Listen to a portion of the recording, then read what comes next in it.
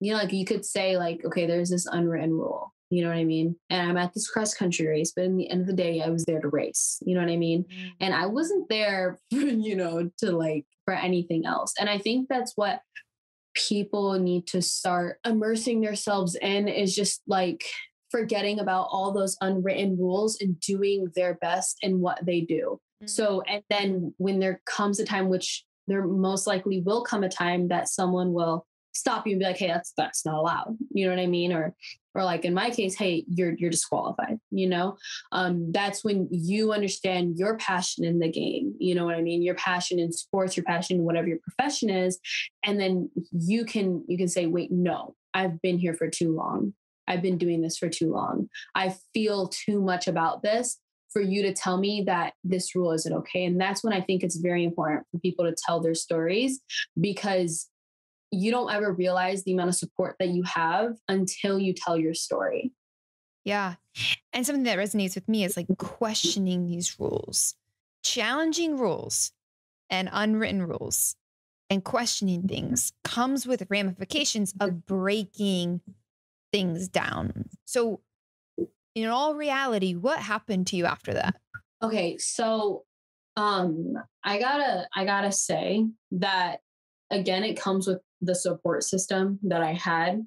So like, I know that there was a couple hate messages, a couple people being like, I mean, whatever, you did this, this, and this, so therefore you don't get to complain, kind of things. But honestly, I pushed that all aside and I didn't see most of it. When Senate Bill 288 came out, Senator Theresa actually called my mom that night after like the bill went public and she introduced it. And she was like, oh my God, I can't believe all these messages I'm getting, all these comments about, how I shouldn't be doing this. And, her general audience, how they felt about that was not amazing. And she was like, how's Noor doing? Is she okay? Is she seeing these messages, these comments? My mom was like, no, no, absolutely not. She's not seeing these messages and comments. I am not and was not on Facebook. So I'm not sure what goes on Facebook, but I feel like people are so much meaner on there than any other platform.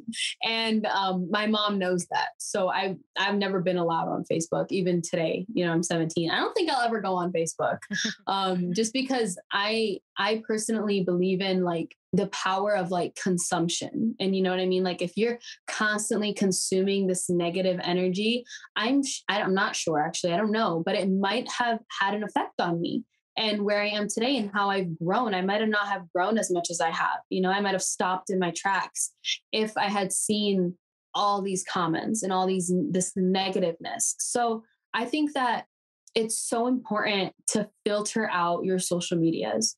And that's what it comes down to, especially if you're trying to be a face on social media.